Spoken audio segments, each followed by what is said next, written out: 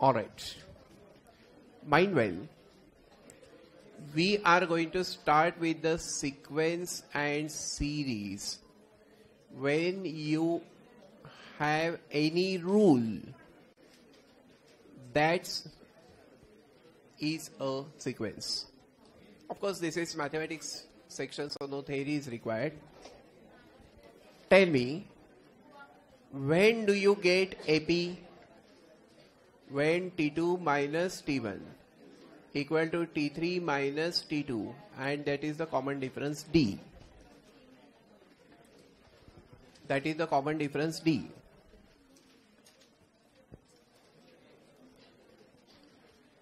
When is the sequence GP? When T2 upon T1 equal to T3 upon T2, and that is equal to R. When is the sequence HP? When reciprocals are in AP. When the reciprocal terms are in AP, the sequence is HP.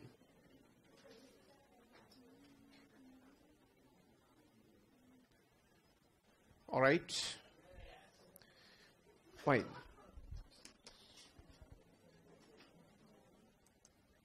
If the reciprocals are in AP, then the given terms will be called HP. Then, very importantly remember, if T2 is greater than T1, it is AP with D positive. If they say each term is greater than the previous. If they say each term is less than the previous, it is AP with D negative. If they say T2 is double, triple of T1, then it is GP with R equal to 2, 3, etc., which is greater than 1. If they say T2 equal to half, 1/3 of T1, then it is GP with R is 1 by 2, 1 by 3, etc., which is less than 1. Very useful note. Tell me what is the general structure of AP? A plus D, A plus 2D, dot dot dot. What is the general structure of GP? AR square, dot dot dot. Then my question is, what is sigma? R equal to 1 to N R. It will mean 1 plus 2 plus 3 plus up till N, which is N into N plus 1 upon 2. Anyway, it's important. What is sigma R square for R equal to 1 to N? It's 1 square plus 2 square plus 3 square up till N square, and that is N into N plus 1 into 2N plus 1, and that is upon 6. And tell me what is summation R cube for R equal to 1 to N? That is 1 cube plus 2 cube plus up till N cube, and that is equal to N square into N plus 1 the bracket square, that divided by 4. If I ask you what is sigma 2R plus 1 for R equal to 1 to 3, how will it go? 2 into 1 plus 1 plus 2 into 2 plus 1 and plus 2 into 3 plus 1. So it will be 3 plus 5 plus 7. So sigma is the total. Then my question is, for AP, for GP, for AP, Tn equal to what? It is A plus N minus 1 into D. For GP, Tn equal to what? A, R raised to N minus 1. Then my question is here, Sn equal to what? N by 2, 2A plus N minus 1 into D, and this is N by 2, first term plus last term. But by the way, this is Sn equal to what here? A, R raised to N minus 1 over R minus 1 if R is greater than 1. A, 1 minus R raised to N over 1 minus R if R is less than 1, and is equal to Na if R is equal to 1. And my last point before we start with the types is sum to infinity. This sum to infinity exists for GP if R is less than means strictly less than 1, not equal to 1. Strictly less than 1. And that sum to infinity is A upon 1 minus R. That sum to infinity, the formula being A upon 1 minus R. Clear? Now, they will give you some sequences, they will ask you something. For example, if I ask you that S2 is 10, A is 5, then D equal to what? Something will be given, something will be asked. Now S2 is nothing but 2 by 2, 2A plus 2 minus 1 is 1, D, and that is given to be 10. But A is 5, so 2 into 5 plus D is equal to 10, D is equal to 0. But D equal to 0 means terms are equal, so it will just become 5, 5, 5, etc. Difference is 0. Correct or not? Something will be given, something will be asked. If I ask you that Tn is equal to 3n plus 2, is it AP or is it GP? How will I do? I just try to put n equal to 1 to 3. I'll get T1, T2, T3. If differences are equal, AP, and if ratios are equal, then GP.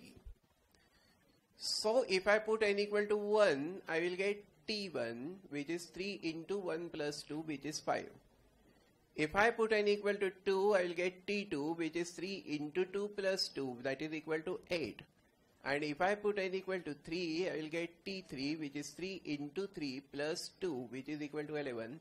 Now differences are equal, so this is AP, with the first term being 5 and the common difference being 3. However, if I tell you that Sn is equal to 3n square plus 4n. See, I'm just constructing the problem right on the spot because it's very typical variety. Tell me what? Now if I put n equal to 1, I will get S1. And that S1 will be 3 into 1 square plus 4 into 1, that is 7. If I put n equal to 2, I will get S2. 3 into 2 square plus 4 into 2. So 12 plus what? 8. That's 20. And if I put n equal to 3, I will get S3. 3 into 3 square plus 4 into 3. Now 3 square 9, 27, 27, is it 39? But mind well, S1 is T1, so T1 is 7. S2 is T1 plus T2, and that we have got is 20, but this is 7 plus T2 is 20, therefore T2 is 13. And then remember S3 is T1 plus T2 plus T3, and that we have got is 39, but of which this is 13, 20. So 20 plus T3 equal to 39, so T3 equal to 19. Now you can see T2 minus T1 equal to T3 minus T2, and that happens to be equal to what? It is equal to 13 minus 7, that is equal to 6. So this is AP with A equal to 7 and D equal to 6. Once you know that, you can find anything. Clear? But if I tell you Sn equal to 4 raised to n minus 3 raised to n over 3 raised to n. Now tell me how will you go? N equal to 1, you will get S1. Tell me what is that? 4 raised to 1 minus 3 raised to 1 over 3 raised to 1 is 1 by 3. If I put n equal to 2, I am going to get S2. It's 4 square minus 3 square over 3 square. So 16 minus 9, is it 7 by 9? And if I put n equal to 3, then I'm going to get S3, which is 4 cube minus 3 cube over 3 cube. Tell me what is that? 64 minus 27 is 37. So it is 37 by 27. But mind well that S1 is T1 and T1 is 1 by 3. S2 is T1 plus T2 and this is 7 by 9. So 1 by 3 plus T2 is 7 by 9. So T2 is 7 by 9 minus 1 by 3. That means 4 by 9. And then S3 is T1 plus T2 plus T3.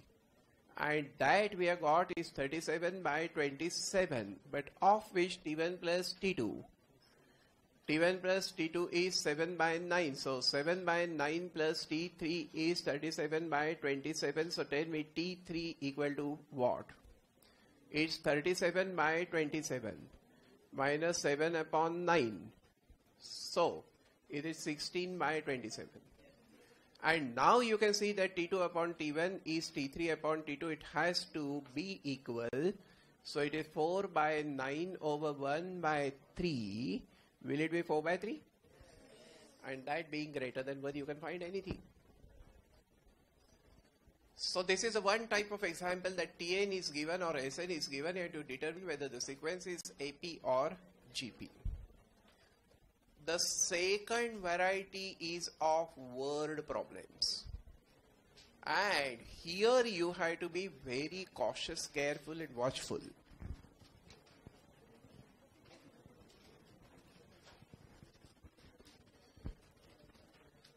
Here remember, n is the number of installments. N is the number of installments. Sn is loan plus interest thereon. A is the first installment. Tn is the last installment. Tn is the last installment.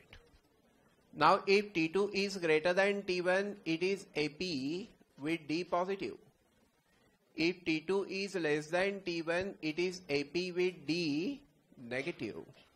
T2 is double or triple of T1, then it is GP with R greater than 1. And if T2 is half or 1/3 of T1, then it is GP with R is less than 1. Now this you have to keep in mind forever. And one thing you have to remember is that the pth installment means TP and P installments will mean SP. P means SP. So they will give you something, they will ask you something, some equations will be given, some relations can be developed and you can find the values of A and D or A and R. Once you know AD and once you know AR, you can find anything. Clear? But these notations are important. Now in that, we saw some typical questions and I expect that one of them will come in the paper. A started walking 1 mile first day, 2 miles second day, 3 miles third day. B started for 5 days later. They can make it 6 days later. Well, 5 days later, and he walked 12 kilometers every day, 12 miles every day. When will they meet each other? When will they meet each other? So we said in that question that for A, it will be 1 plus 2 plus 3 plus up till n. And for B, it is 12 plus 12 plus 12 plus, but then n minus 5 times. Because he has started 5 days later. And therefore, this 1 plus 2 plus 3 plus n is n into n plus 1 upon 2. And 12 added n minus 5 times means 12 into n minus 5. They must be equal. Go from answer to question, you can get the value of n. By the way, remember, whenever n has to be found, you will go from answer to question. That was the one question that we saw. And that was very important. And the second question, we said that the ball is drawn from some height. It rebounds to 1/3 the height of the previous. Now it can be half, it can be 1/3, it can be 1/4, it can be 2/5, it can be anything. But necessarily it has to be less than 1. So, suppose the ball bounces to 1/3 the height and it has been dropped from 48 meters. Then it will go 1/3 up and 1/3 down. So it will be 16 up and 16 down. Then it will be 16 by 3 up and 16 by 3 down. And like that. And then they will ask you what is the distance traveled before hitting the ground, say for the 8th time. Now that distance is going to be 48 plus. It will be 16 plus 16, that is 32. It is 16 by 3 plus 16 by 3, that is 32 by 3. Then it will be 1/3 of that. So 16 by 9 up, 16 by 9 down. So it will be 32 by 9 and dot dot dot. So for the first hit there is 1 term, for the second hit there are 2 terms, for the third hit there are 3 terms, and therefore, right from the beginning of course, and therefore for, suppose they are asking 8th hit, then it will become 48 plus sum of 7 terms. In all there are 8 terms, 48 is away. And therefore it will be 48 plus A. A is 32. Then 1 minus R. R is what? 1 by 3. Raised to 7. And over 1 minus 1 by 7, 1 by 3. That will be the distance traveled before hitting the ground for the 8th time. And how a distance is traveled before it comes to rest? It comes to rest only at infinity. So in that case, S infinity will be A upon 1 minus R. But remember, this is 48 plus S infinity. Because first 48 has always to be kept aside because that is not the part of the GP. GP starts from this second onwards. So it is 48 plus S infinity. So it will be 48 plus A being 32 and 1 minus 1 by 3. So it is 48 plus 32 over 2 by 3. That means this is what 48 plus 48. So 96 meters it will go, or whatever it is, and then it will come to rest. Theoretically. Clear?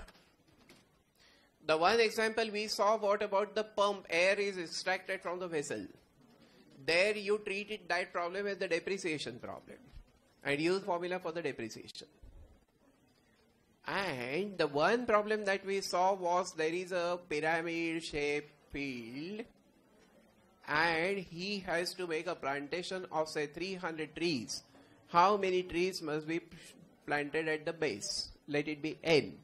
Then top is 1, next is 2. So 1 plus 2 plus 3 plus up till n has to be equal to 300. So n into n plus 1 upon 2 is 300. And then from the answer to question you can get the value of n. Typical problems. Paper setters generally don't go beyond that. And otherwise the problem was very simple. The man has borrowed say 10,000 rupees, he has to pay them in 10 installments such that the second installment is greater than the previous installment by rupees 10 or less than the previous installment by 40, whatever. Clear? So these are the word problems as type 2. Third was, might well insert, suppose 3 arithmetic means between, suppose 2 and 10. How will I go? If I want 3 arithmetic means, then it will mean 2, A1, A2, A3 and 10. They must be in AP. So you have got 2 options, one to go from answer to question. So 2 and the given number should form AP. So for that matter, if the A choice is given to be 5, 7 and 9, then 2, 5, 7, 9 and 10, this is not AP. So this is not correct. Whereas if the choice given is 4, 6 and 8, then 2, 4, 6, 8 and 10, they form AP. So that choice is correct. So arithmetic means inserted in between them must form the AP. Geometric means inserted in between them must form the GP. For that matter, suppose if I ask the question insert 4 geometric means between 2 and 64. How will that go? Then obviously the choice will be given and then you will say 4, 8, 16, 32 and 64. They are in GP. So that choice must be correct. Correct? The one type of example herein was, then that was the type number 4, which was very important. Find the sum of numbers from say 100 to 500. Those are divisible by 3, 5, 3 and 5, 3 or 5, neither 3 nor 5. So tell me, for 3 what will you do? Is 100 divisible by 3? No. So what will you do? 101, 102. So 102 is the first number. So 105, 108 will go to the last. Is 500 divisible by 3? 499. No. 498. Yes. And 498 is the last number. Now if 498 is the last number, tell me how many numbers are these? It's 498 minus 102. That divided by 3, because you are searching for multiples of 3, and plus 1. These many numbers are there. Plus 1. This is the technique. Then I want the sum of those n numbers. And you can say that this n by 2, first term 102 plus last term 498 will be the total that you get. Suppose that total is x. Suppose if I want those numbers divisible by 5, then 100 is divisible by 5.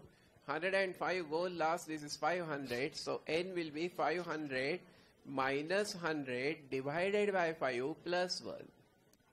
Find the sum of those numbers will be n by 2 into first term 100 plus last term 500. That suppose is y. Suppose then I want 3 and 5. Now when I want 3 and 5, you have to search for the LCM of 3 and 5, which is 15 here. But mind well, LCM of 3 and 6 is not 18, it is just 6. First number divisible by both.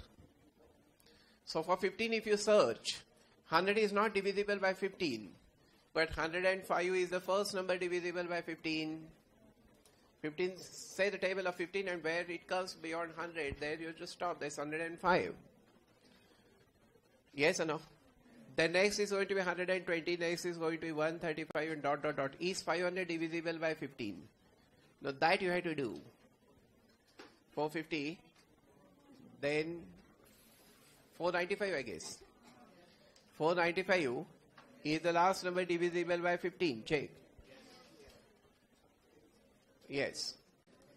And therefore, these numbers are how many? There's 495 minus 105, that over 15 and that plus 1.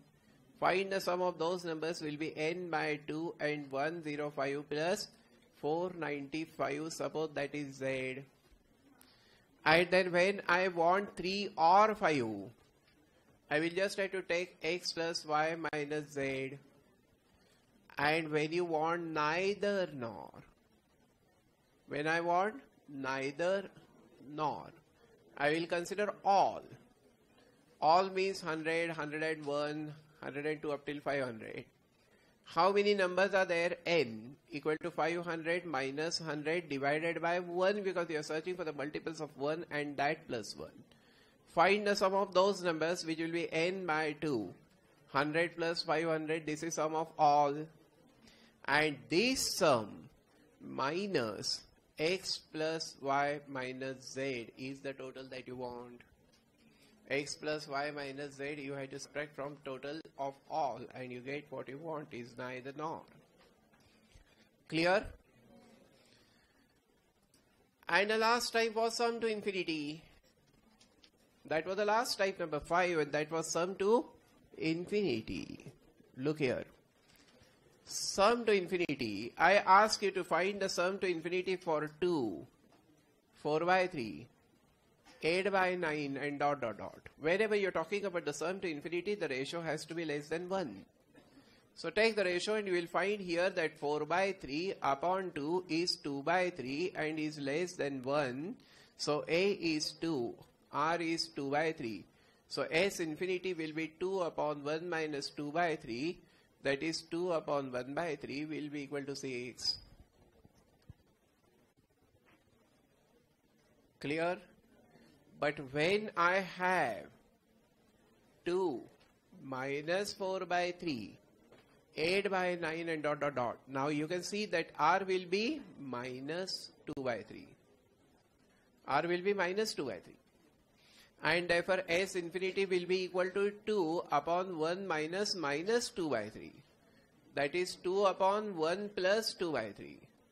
And that means 2 upon 5 by 3. That will be 6 by 5. So positive or negative, you have to be careful. Clear? The one problem you had was sum of GP is 15 and sum of squares is 45. Then what is the first term and what is the ratio? Now GP, you take first term is there and common ratio is R. For square terms, first term is square and this is R square. First term is a square and common ratio will be R square. So obviously the first case it will be A upon 1 minus R is 15 and A square upon 1 minus R square happens to be 45. These are the two equations. Very simple. They become mechanical after some time. But because this is with the square, I square this and is A square upon 1 minus R. The square is 15 square is 225. So equation 3 upon 2 A square upon 1 minus R the bracket square over A square over 1 minus R square is 225 over 45. A square will cut 1 minus R square. 1 minus R the bracket square. And this is 45 into what? 5? This is 5. Check. Therefore, it's 1 plus R into 1 minus R. Over 1 minus R the square is 1 by 5, but 1 minus R one term will cut. And 5 into 1 plus R will be 1 minus R cross multiply. This kind of cross multiplications you used to do in the school. Barona? Well, it should be just 5, na? Alright, then in that case, this is just 5. So it will be 5 into 1 minus R. Check. And therefore it will be 1 plus R is 5 minus 5R. So 6R is 4. R is 4 by 3, that is 2 by R is 4 by 6, that is 2 by 3. And when you put that in AR equal to 15, it's A into 2 by 3 is 15, correct now? So A will be equal to 15 into 3 by 2. Whatever you get is answer that you want. You thus get A value and R value. Clear? Just try with these questions. Now there are typical problems. If the question is in terms of A, B, C, D, X, Y, Z, we take the values for them. If I ask you the problem like this, 1 into 2 plus 3 into 3 plus 5 into 4 plus dot dot dot n terms. Tell me what will you do? Take the sum of only 2 terms. Shortcuts I told you a lot in this chapter. Take the sum of only 2 terms, which will be 2 plus 9, which is 11, and put n equal to 2 in every choice where you get 11 is the right choice. At least a page full of questions are there on this in the module. So take n equal to 2. I ask you what is 7 plus 77 plus 777 plus dot dot dot. What will you do? So just take 2 terms. And what is this? 284. Put n equal to true in every choice. Where you get 84 is the right choice. Tell me, and what do you do in the word problems? You go from answer to question. That's it. The choice that satisfies all conditions is the right choice. Please don't lose these marks in any case. Clear?